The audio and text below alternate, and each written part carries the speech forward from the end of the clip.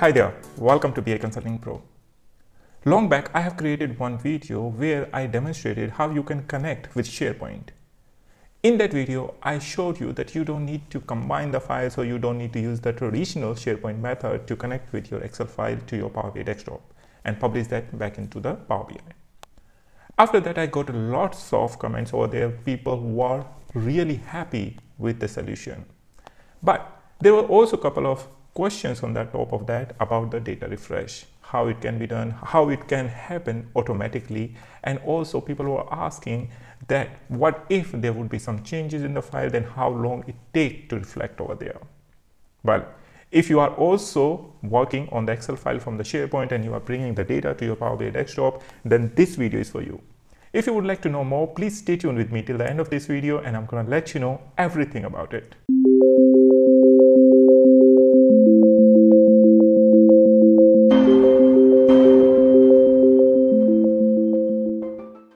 If you are over here for the very first time, please don't forget to subscribe to BI Consulting Pro and also hit the bell icon so that you always stay updated with our latest video and contents. Now, without wasting any more time, let's get back to on my desktop, and I'm going to show you how to do that. First of all, this is my PowerBI desktop app. Over here, I have logged in, I have saved this file, and also I have one of the data file over here, which is airportdata.csv. We are going to use this file. So first of all, what you have to do, you have to simply open the file in your app. So do remember that you have to open the file in your PowerBI desktop app of Microsoft Office. There we are going to copy the file path and we are going to use it. If you don't know this one, then you can also watch my previous video where I have showed everything related to this one. So this is going to be really helpful. There is another way as well to do this. You can simply click on the file, then you would come over here to this I button. Over here, you have to go down and then you will find a path. So just copy this one. For the previous one, when you are going to open that into your Excel app of Microsoft Office, then you can watch my previous video if you are having any concern regarding that one. Now, I just copied this file path from here. This is another trick to do that. So that I thought that would be really helpful for you. That's why I'm taking this one. Now here, what we are going to do, we are not going to use this one. We are going to use this get data from web. So use this option. This is very convenient method, and this is what I have explained in my last video as well. And now you can see that you have this complete path without even at last the question mark, which you are going to get if you are going to get from this one. So it's still taking time to open it. It will take time. I'm going to show you, or just watch my previous video. That would be helpful. Now click over here, and it's saying that this data set is too large for the Excel grid. If you save this workbook, you will lose the data that wasn't loaded. It's okay, we don't need to worry about it. And here it also opens. So if you are gonna open the file into your Office 365 app, then you have to come over here and then you would go into the info path, and here you can copy this path.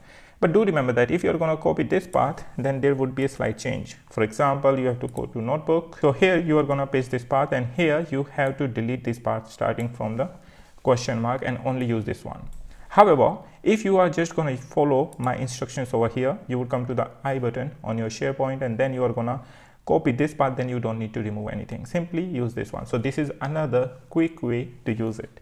Now let's come back over here, and we are going to say yes, we are going to use the same one. Here you can log in with your own credentials. For example, if I'll come here and I say, okay, log in with my organization credentials, it may ask me, but I have already logged in. So let's say what it says.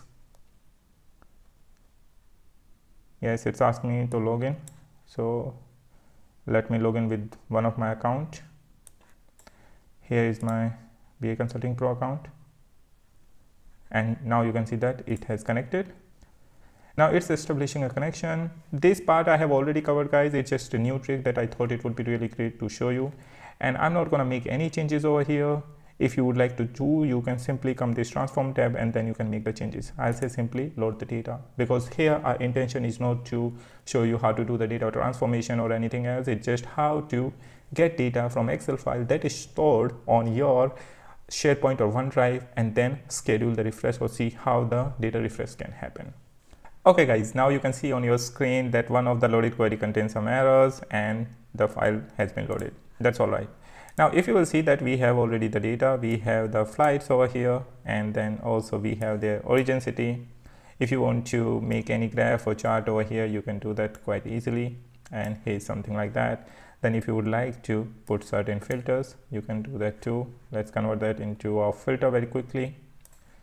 But our intention is we want to publish this file. So first you have to sign in over here, and here I have to again log in with my account.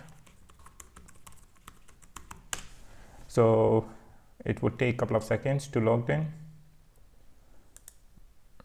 And now you would see that I have signed in successfully with my name. Now I'm going to publish this into one of my workspace, and the file name is refresh data from Excel file. I'll say save. And do remember that right now I'm doing everything on my Power BI desktop. The file is also saved on my desktop, not on OneDrive or SharePoint, but the data I'm getting from the SharePoint. So that's the important point that you should remember. I'll publish this into my demo workspace. Now my file has already been published, so I can come here. I'll go to my demo workspace. So let me go over there, which is over here. This is my file, refresh data from Excel. If I'm gonna open this one, it's gonna show me the same report. But our main point over here to refresh the data or to schedule the refresh over here. So click over here whenever you are on your Excel file, and you can see that there's a credential missing. It's going to ask you credential. You don't need to use your Power BI data gateway over here. That's the most important part. So the questions that I was receiving, that people wanted to schedule the refresh.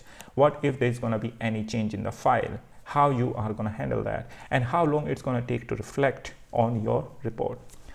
To come to all those questions, over here there's an article, and this article is by Microsoft, refresh a semantic model creating from an Excel workbook on OneDrive or SharePoint.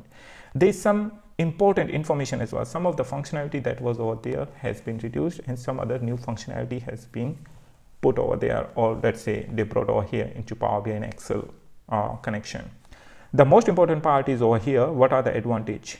Under the advantage, you will see that Power BI automatically connects to the workbook on OneDrive or SharePoint online approximately every hour to check for the updates. If the workbook has changed, Power BI refreshes the semantic model and reports in the Power BI service. That means you don't need to do anything. Once you are over here, what you have to all do, you have to come here, you have to enter your credentials. So always use your organization account. That's what I'll say. Don't go for something else. Otherwise, you can also use service principal if you are using that for the account. So I'll go for auth 2 over here, and I'll set privacy to none, and then simply sign in. Here again, it's going to ask my organization account, and you would see that after some time it's going to sync and it's going to be done over here. Now it has been done.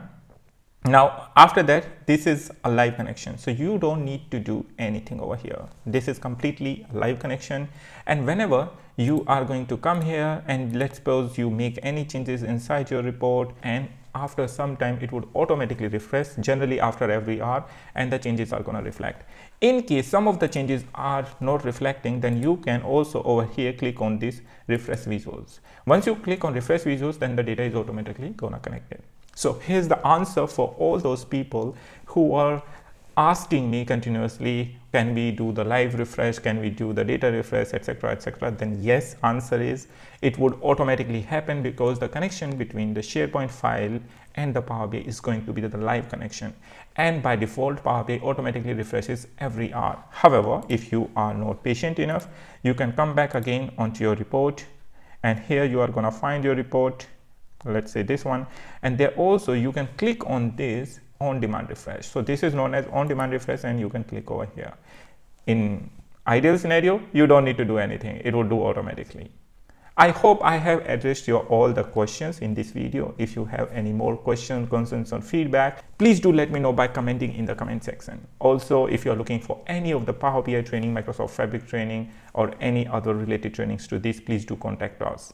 We provide live sessions as well as we provide consulting services, and we can definitely help you out. Till next time, keep learning, keep exploring the world of data. And once again, if you haven't subscribed this channel, subscribe now, share this video with your friends and colleagues, and let us know what do you think about it.